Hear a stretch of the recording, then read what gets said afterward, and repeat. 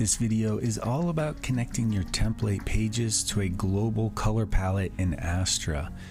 In the last tutorial that I did, we went ahead and installed some template pages with the plugin Spectra. Now the plugin is very nice. It has a bunch of templates that come with it. So when you go to a new page, add new, and you can use this button, template kits. And then we went ahead and we installed some template pages, the digital agency one, this one here. You can select the page you want to install and install it. And that was in the last tutorial. I'll leave it in the description. But anyway, when you select a page you want to look at and then you preview site with the button at the bottom, it will open up the page and it'll open up this customize tab. When you click that, you'll see a color palette that it's using. If you want to duplicate this color palette, like if you just installed this page as is and your theme, your Astra theme hasn't set the color palette yet, it's not going to match the template page. To get it to match the template page, this is what this video is all about. If you right click and you inspect this little palette here, or whatever you use to inspect your browser, you can make a note of these 5 colors. These first 5 global colors are what we're going to transcribe into the Astra theme. And then we can go ahead and install the template page, and then we got to go back to our customizer.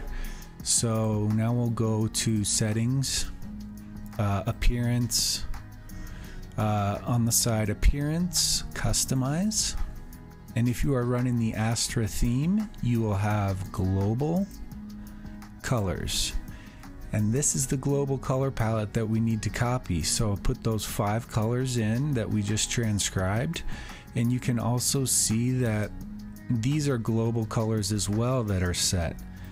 So when you choose one of these, it has that latitude and longitude circle, meaning it's global. So when you use one of those colors, it's going to pull it from this global color palette.